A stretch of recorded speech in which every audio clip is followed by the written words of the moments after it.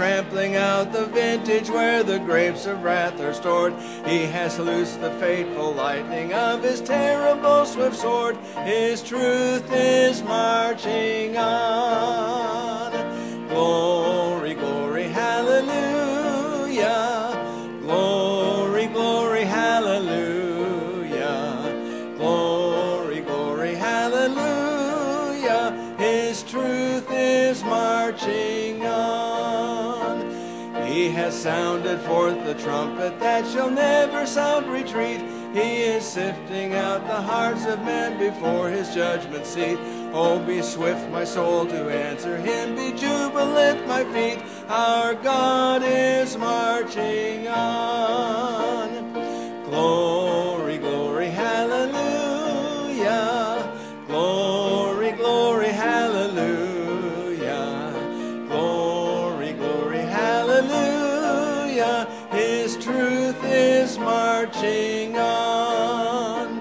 In the beauty of the lilies, Christ was born across the sea, with a glory in his bosom that transfigures you and me. As he died to make men holy, let us die to make men free, while God is marching on. Glory, glory, hallelujah. Glory, glory, hallelujah. Glory, glory, hallelujah. His truth is marching on. Onward, Christian soldiers, marching as to war, with the cross of Jesus going on before. Christ, our royal master, leads against the foe. Forward into battle, see his banner go. Onward, Christian soldiers, marching as to war, with the cross of Jesus going on before. At the sign of triumph, Satan's host doth flee. On then, Christian soldiers, on to victory. Hell's foundations quiver at the shout of praise. Brothers, lift your voices, loud your anthem raise. Onward, Christian soldiers, marching as to war, with the cross of Jesus going on before. Onward then, ye people, join our happy throng. Blend with ours your voices in the triumph song. Glory, laud, and honor unto Christ the King. This through countless ages, men and angels sing. Onward, Christian soldiers, marching as to war, with the cross of Jesus going on before.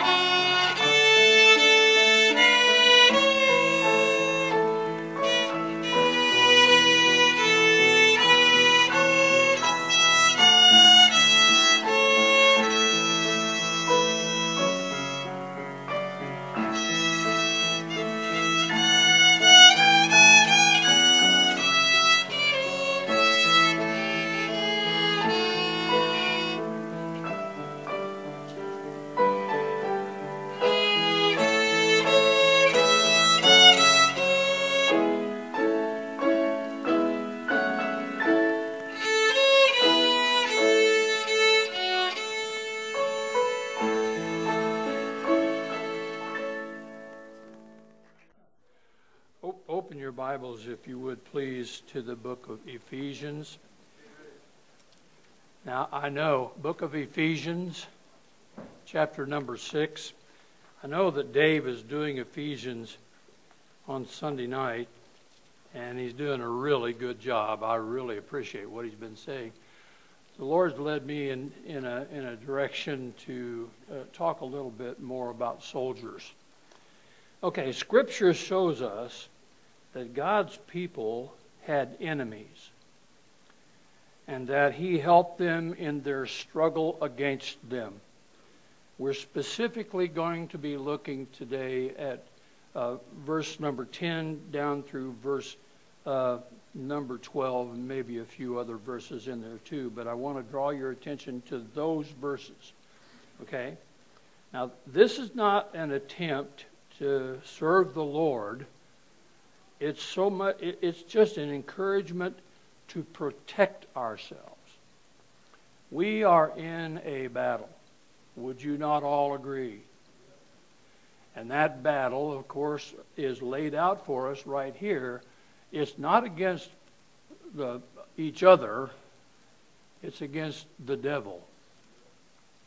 Now, I don't want to spend a lot of time talking about him. I want to spend more time talking about the Lord than I would about the other.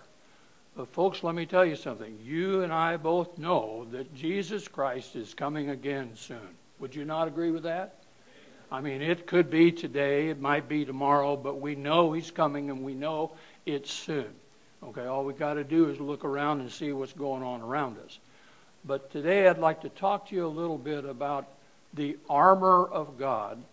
But before we get there, I want to remind you of some things. Now, God wants us to become spiritual soldiers in His army. In Paul's fourth epistle that was written around 56 A.D. to the Corinthians, the second book that he wrote, Paul maintains in second, you're taking notes, you might write this verse down. In 2 Corinthians chapter 10, verses 3 through 5, he tells us there, he said, though we walk in the flesh, we do not war after the flesh. For the weapons of our warfare are not carnal, but mighty through God to the pulling down of strongholds, casting down imaginations and every high thing that exalteth itself against the knowledge of God, and bringing into captivity every thought to the obedience of Christ. He further asserts in his first epistle to Timothy, when he says, and that's written about 64 A.D., in 1 Timothy chapter 1, verses 18 through 20, he says this charge I commit unto thee, son Timothy, according to the prophecies which went before on thee, that thou by them mightest war a good warfare. Now, if we were not in a warfare, why would Paul say that? See, it was going on then, and it's going on today. It was just as bad then as it is today. Because if you recall, Rome was in power. And they're a far worse government than what we have today. So just remember that, okay? This is something that's an ongoing thing.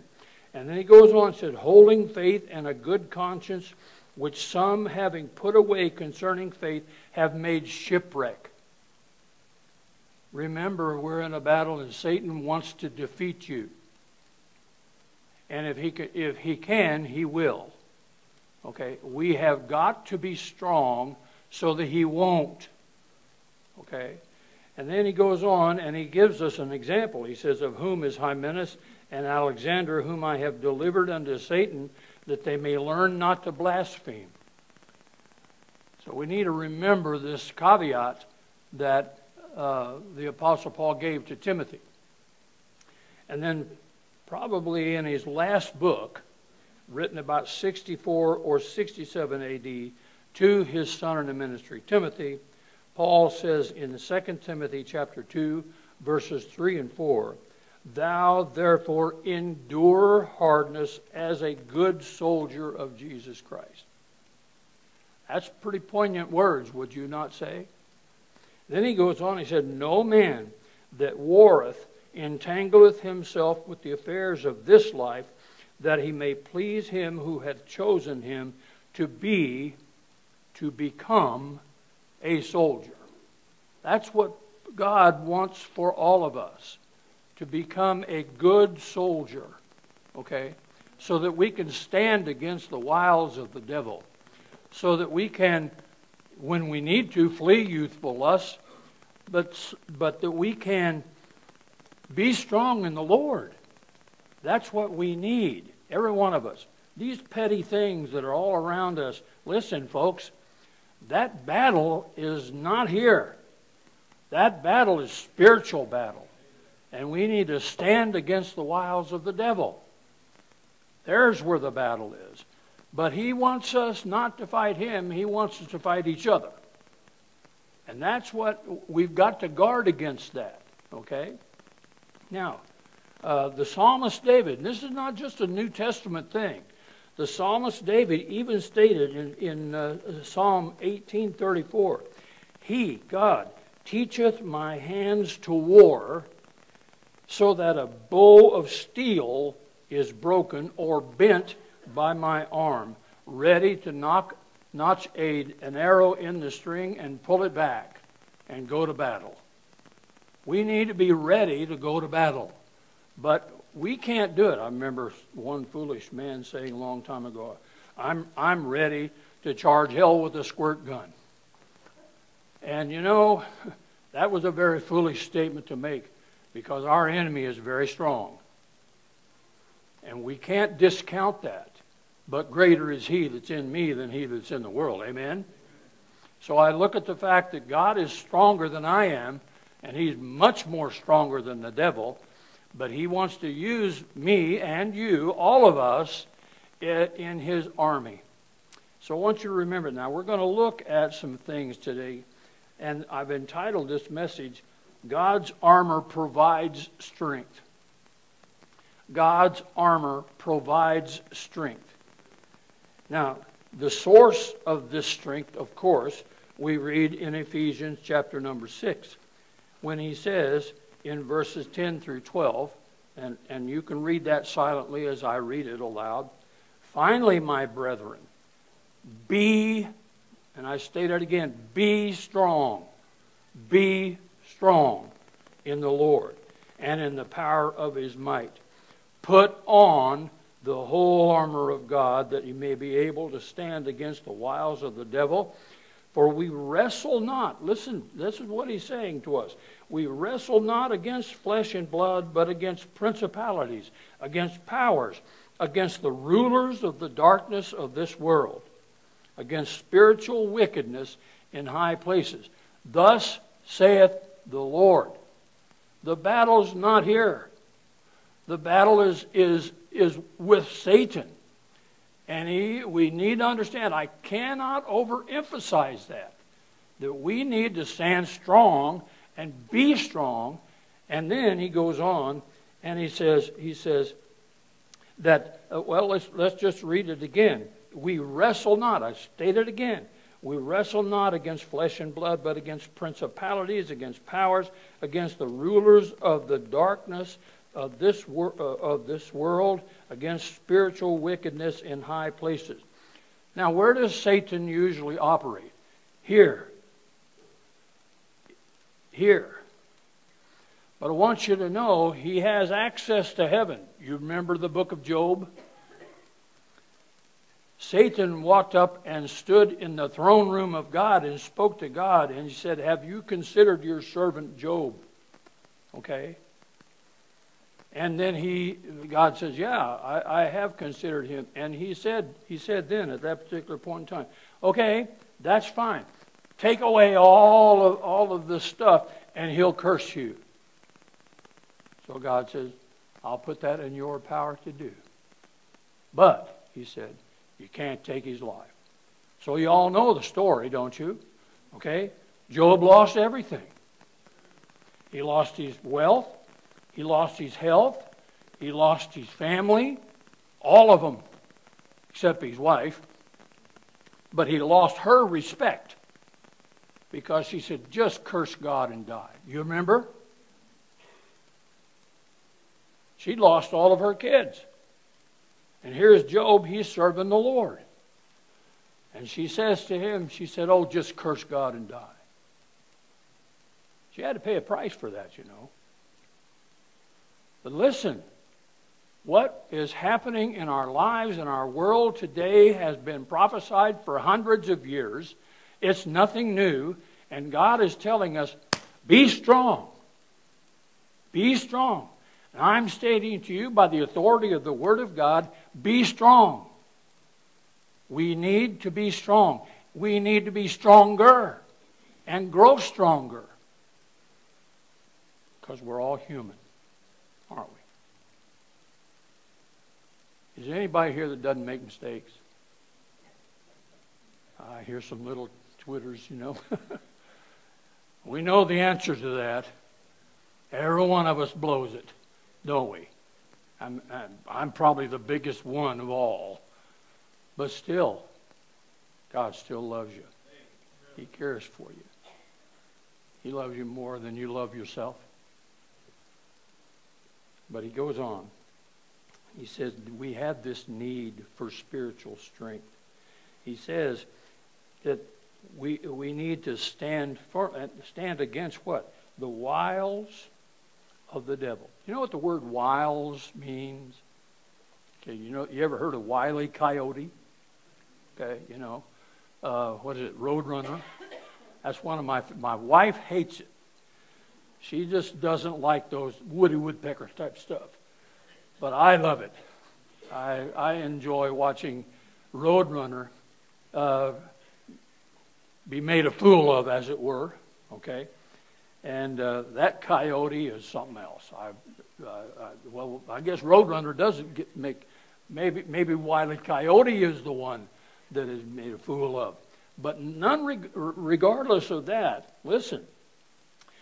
You know what the word means? It means methods. It's the Greek word methodia. Methods. We all have methods. Now, I told somebody this morning that me and kitchens don't get along. Okay? If I try to boil water, I burn it.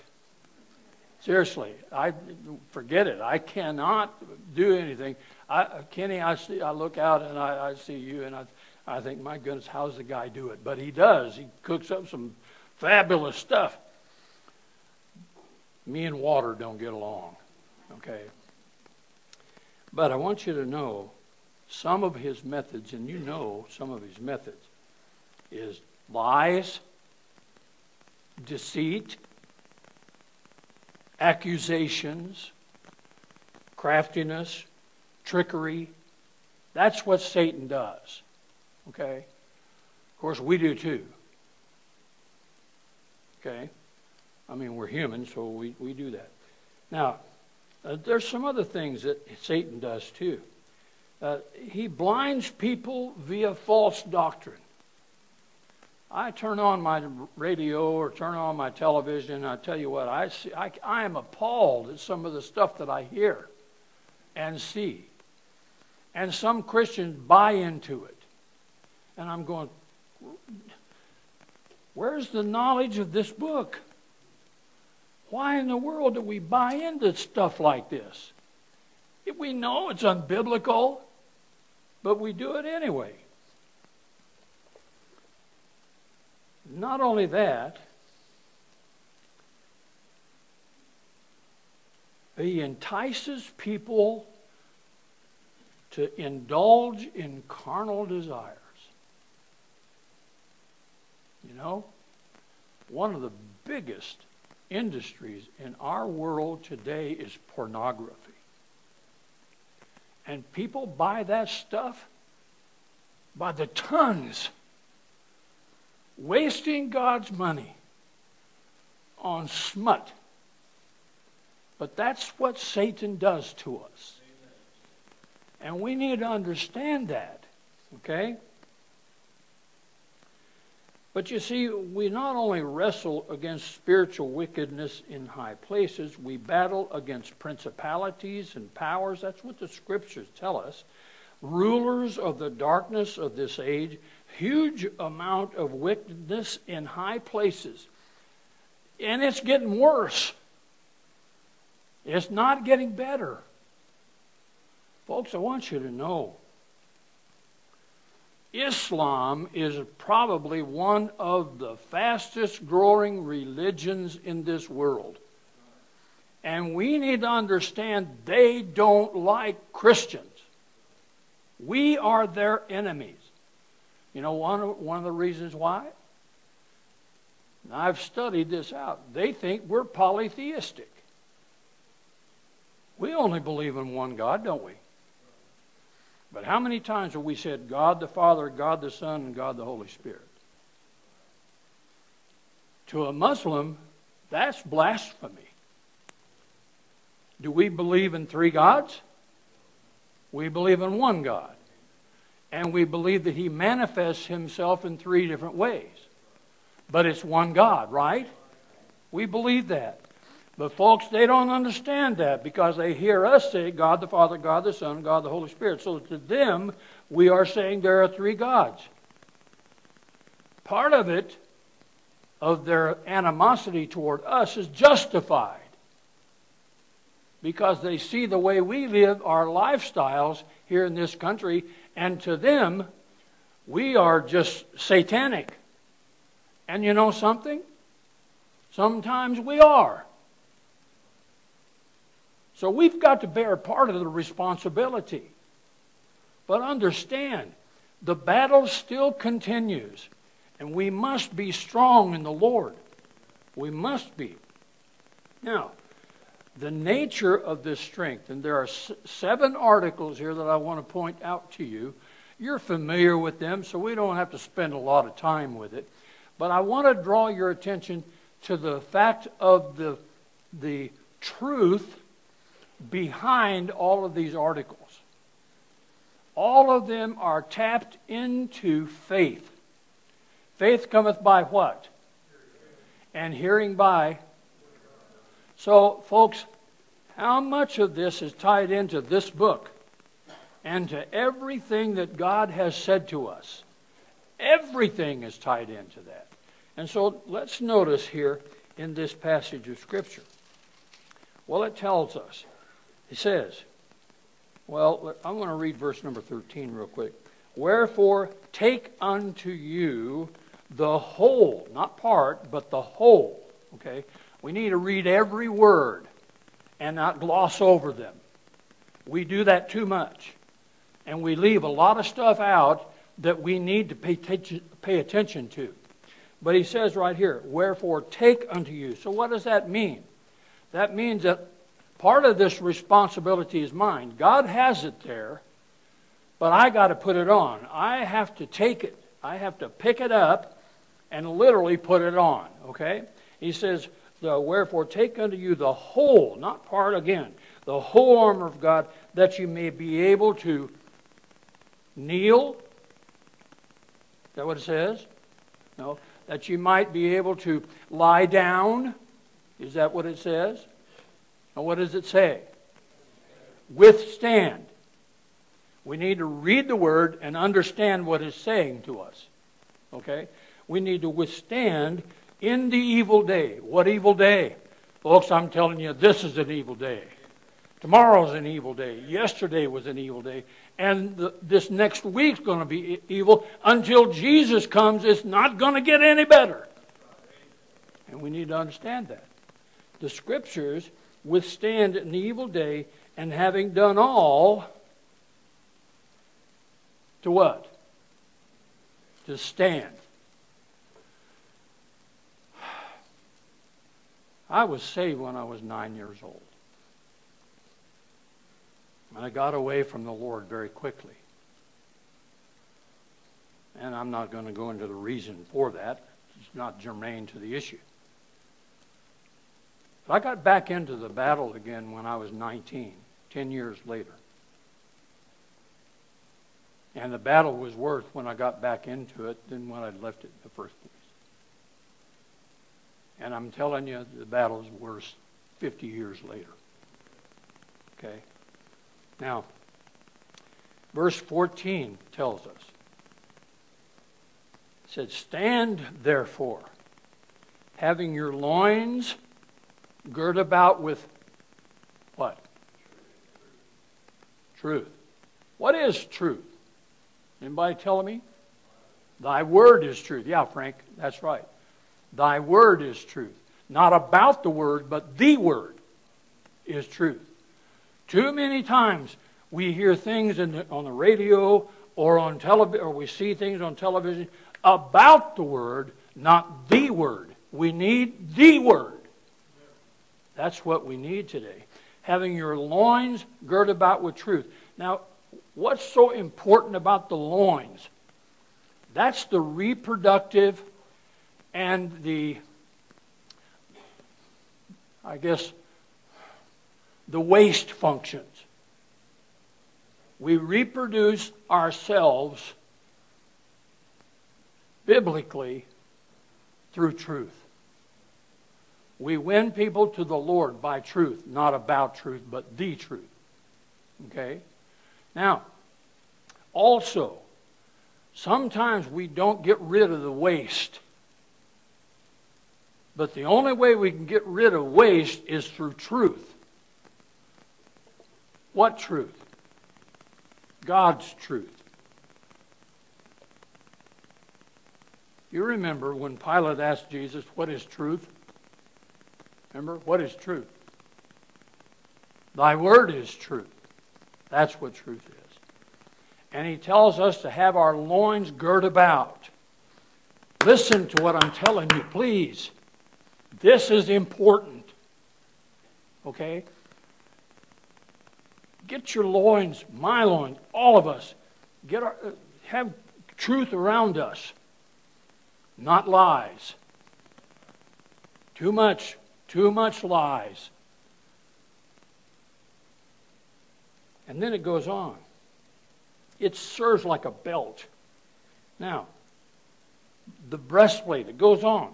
And in verse 14 again, and having the what? The breastplate of righteousness. Now, where do we get righteousness? Where do we even learn about righteousness?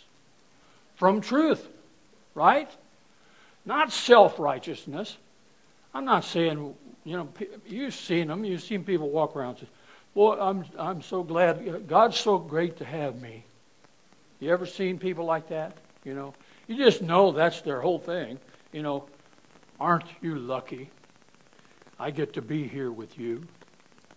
That's the attitude, and you kind of want to go, gag a maggot, This whole thing, I don't go, come on, this is ridiculous. God tells us, don't esteem yourselves more highly than you ought, but esteem others. That's what the scriptures tell us. What is that? That's truth. Not about truth. I've read Gary Smalley and I've read a whole lot of other people. Okay? Jay Adams and all kinds of stuff. I'm telling you something. Some of it is truth and some of it is garbage. This is the only thing that will sustain you. This book. And I stand on the validity of that statement. And I don't back off of it. Listen. Breastplate of whose righteousness? Ours? No, whose righteousness? His righteousness. Okay? I have no righteousness. All of my righteousness, according to the scripture, is as what? Filthy rags. Exactly right. Let me tell you something. Who died and made us God? Okay? We need to be in the book. And we need to be studying the book. And we need to be putting the truth of the Word of God in us and on us. That's our job to do that. Okay? And then, not only that, the gospel of peace. Okay. Now, having your feet shod with the gospel of peace. You ever looked at your feet? You ever looked at them? I think it's the ugliest part of a body, frankly. Okay? I do. I look at that and say, yuck. But Romans tells us how beautiful are the feet of those that bring the gospel of peace. That's what it says. Okay? So I look at my feet and say, well, I might think they're ugly, but if I carry the gospel of peace like God wants me to, if I shod my feet like God wants me to shod it, then you know what? They're not so ugly. My view is not important. By the way, I tried to get in the Navy. How many people here went in the Navy? Carl, who else? You know what? Those turkeys wouldn't take me. I thought, how lucky you are to have me. I'm certainly joking, but understand this. They wouldn't take me because I have flat feet. I thought, what in the world? What difference does that make? Flat feet. My goodness, because I can't stand on the deck of a ship, maybe? I don't know, maybe because I can't march? Well, who's going to march in the Navy? Did you do any marching in the Navy, Carl?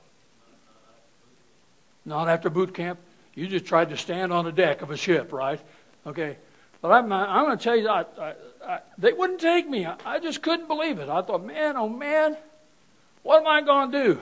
Looks like I'm up for the draft. Well, that wasn't going to happen. So I enlisted in the Air Force, and they were stupid enough to take me. Okay? And I spent 4 years packing parachutes and life rafts and life preservers and stuff like that. I was so bad they wouldn't even take me to Vietnam. Had 2 sets of orders but didn't have to go. But I tell you what, a lot of guys did. And a lot of them didn't make it back. But I do remember some of the reactions of the public on me and others. I do remember. How many of you guys remember that?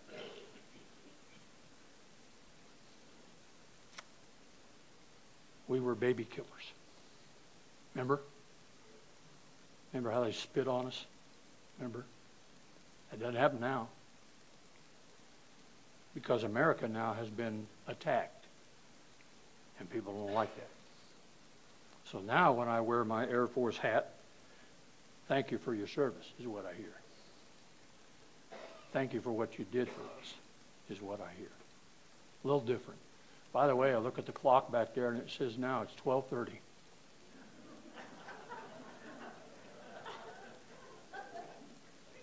I'm in trouble.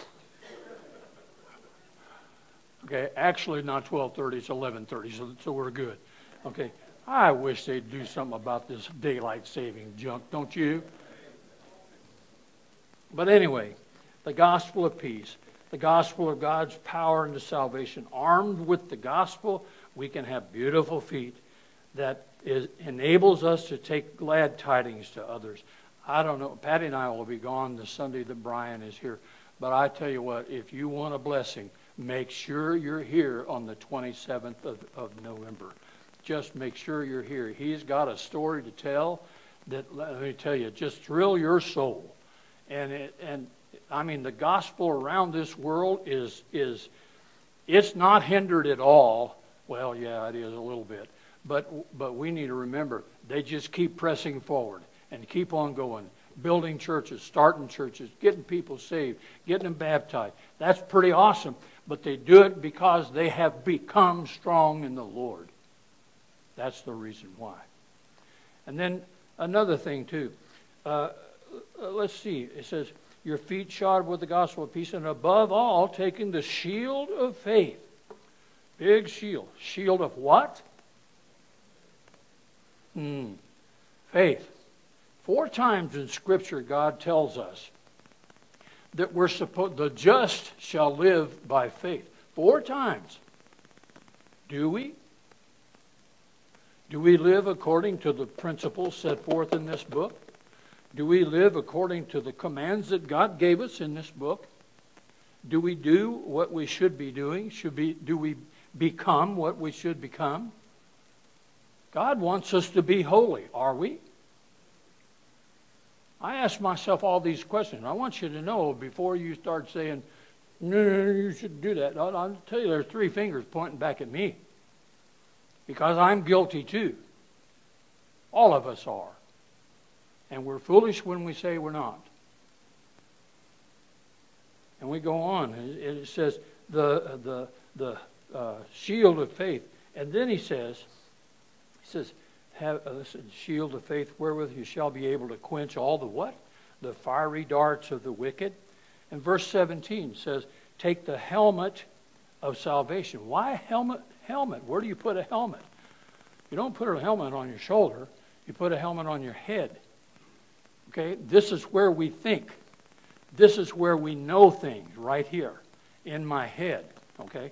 I spent several years in school. Many of us went on. Rick, how long did you spend in school? A bunch, right? Can't even. Okay. Cam, how long did you stay in school to learn to be a nurse? You know? A long time, right? Listen, you never get out of school. Never. Okay?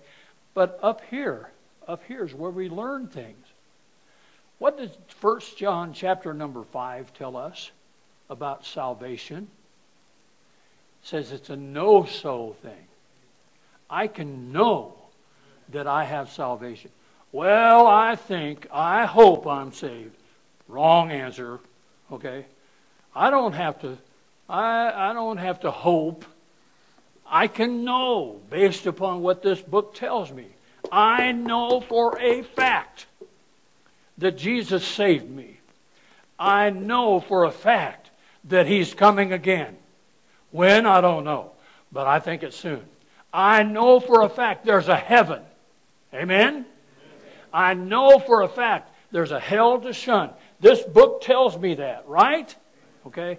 I know for a fact that God is powerful and God is greater than anything else in this world, right? That's what this tells me. Folks, I know this in my brain.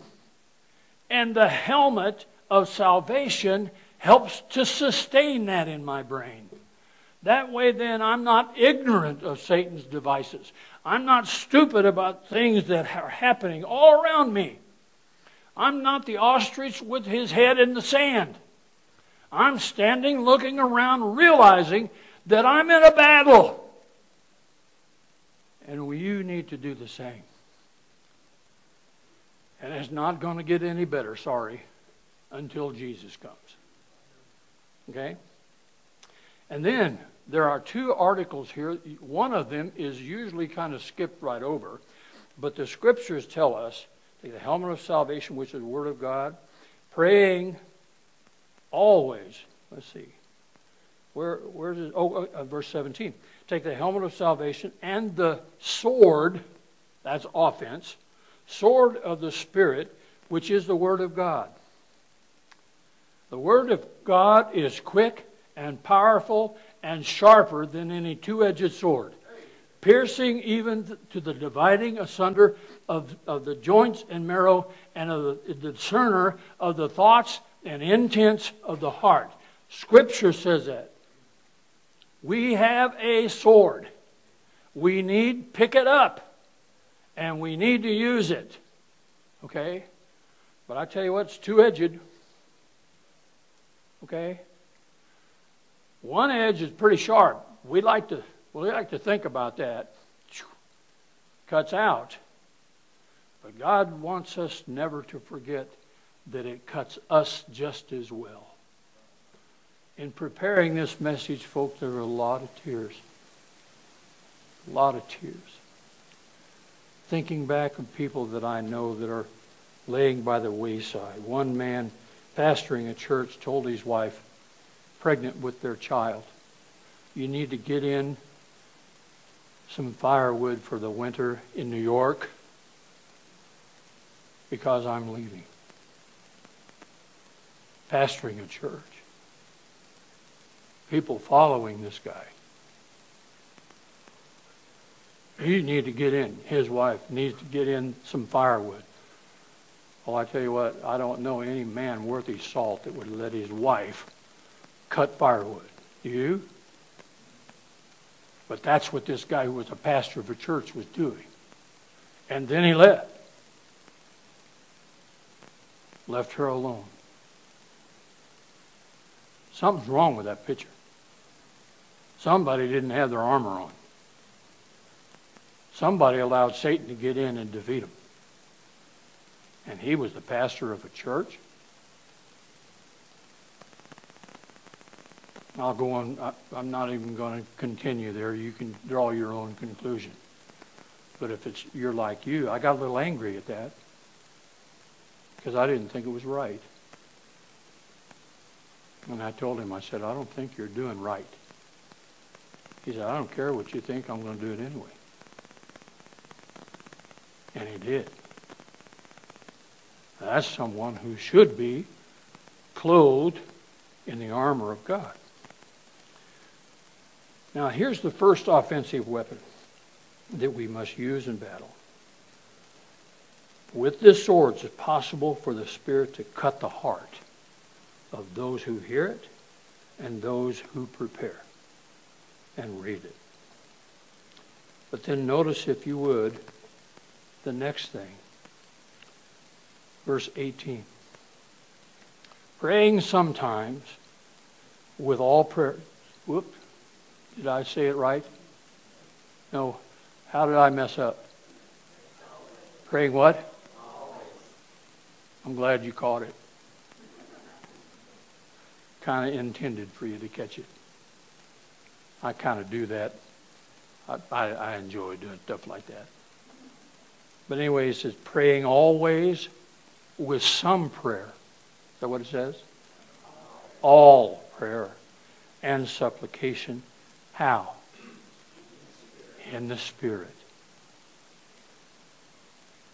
And watching thereunto with all perseverance and supplication for all saints. Folks, I remember some of the last minutes that Jesus spent on this earth, especially in the Garden of Gethsemane, remember? How he prayed and he shed, as it were, great drops of blood, that agony just before he was crucified the next day. Y'all remember that?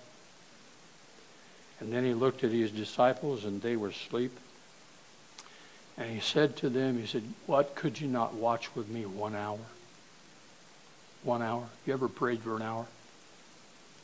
You ever been so burdened down with things that you get on your knees and you spend at least an hour, maybe 2, on your knees in prayer? You ever done that?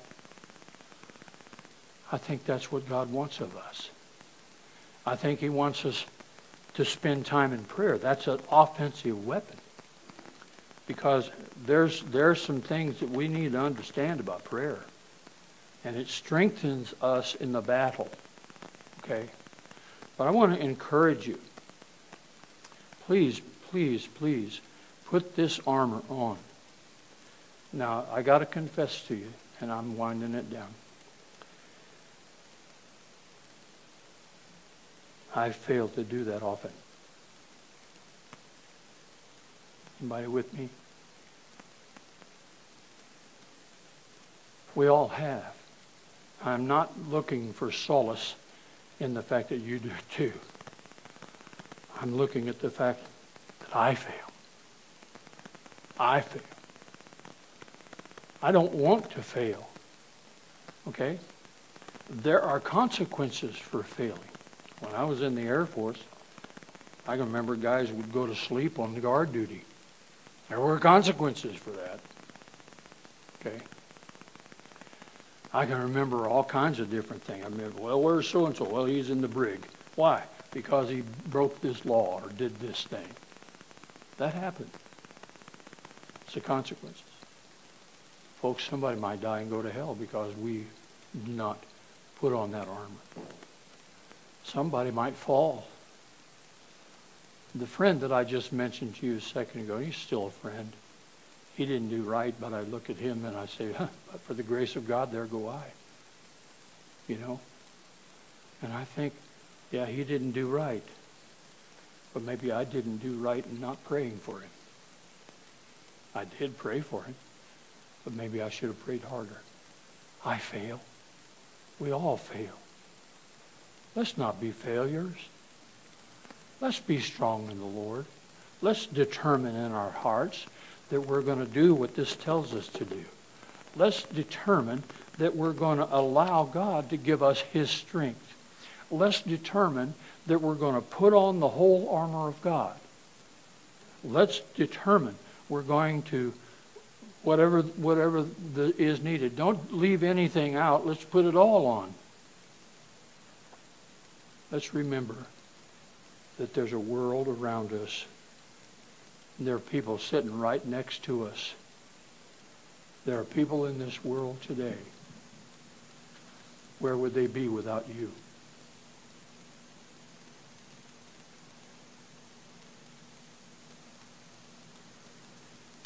I love you. I do. It's not because I'm commanded to. It's because you're my brothers and sisters. It's because you're important. But we've got a much more important God that wants us to be strong in him. I think we need to put on these 7 pieces of armor. And thus armed, we are, according to Scripture, able to resist and stand firm against anything that Satan throws at us. Anything. But the choice is yours. The choice is mine. The choice is ours. What are we going to do? Are we going to? There's a song that was written several years ago. Are we walking into the enemy's camp, laying our armor down? Do we have God's armor on? We're in a battle. I don't know about you, but I sometimes feel like an unarmed man. Do you? You don't have to. This is truth. We can walk into the enemy's camp strong in the Lord. And by the way, I want to tell you, you are in the enemy's camp. And I want to remind you that God is here, but there's someone else here too. And he's telling you, whispering in your ear, various untruths. Get the armor on and don't let him do it. Because greater is he that's in you than he that's in the world. Would you stand with me?